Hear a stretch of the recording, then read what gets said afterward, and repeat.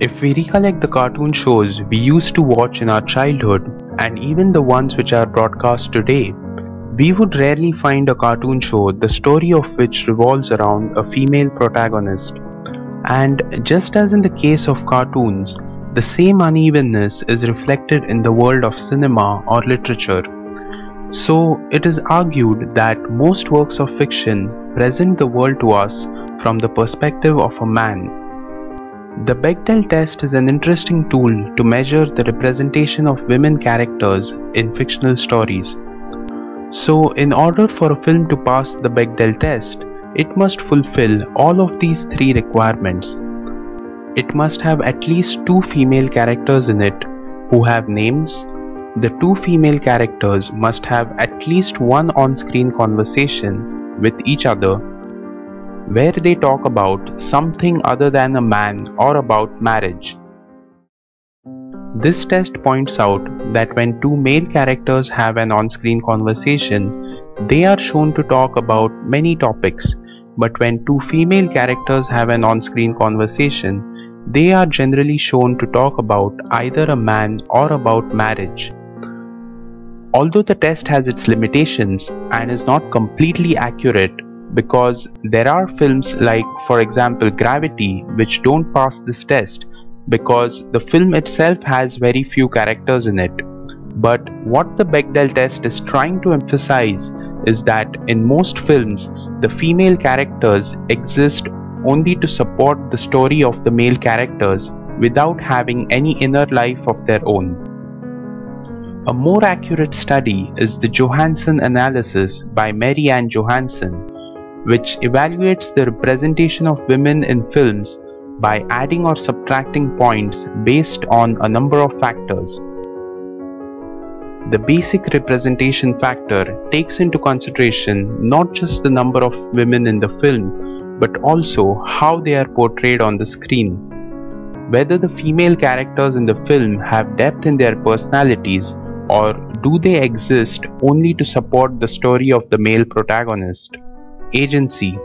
According to this analysis, the film may have a woman as its central character, but it is not enough if the character lacks agency.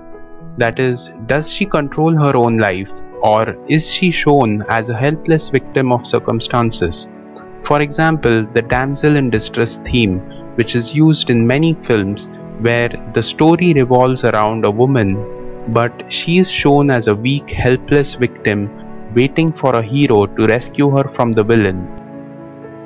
So, in such stories, it is argued that the woman is shown more helpless only to make the savior appear as more heroic. It also takes into account whether the film supports the idea of a woman being in charge of her life, or does it suggest that power and leadership are not appropriate for women to have.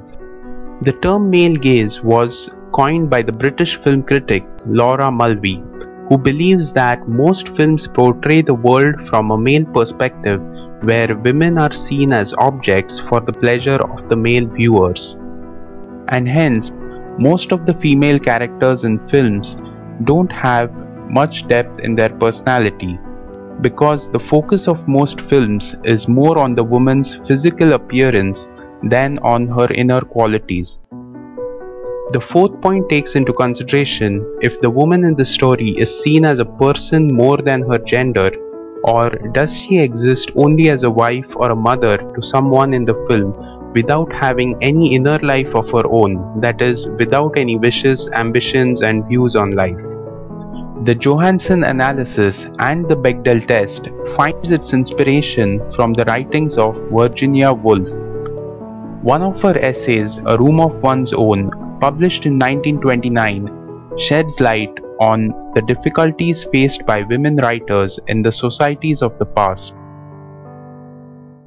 She discusses the idea that if William Shakespeare had a sister with the same imagination and talent for writing, the society back then would not have given her the same opportunity to flourish her talent, as she would not have been sent to school and thus would be deprived of education, and so would be deprived of the opportunity and support which William Shakespeare got to develop his creative potential.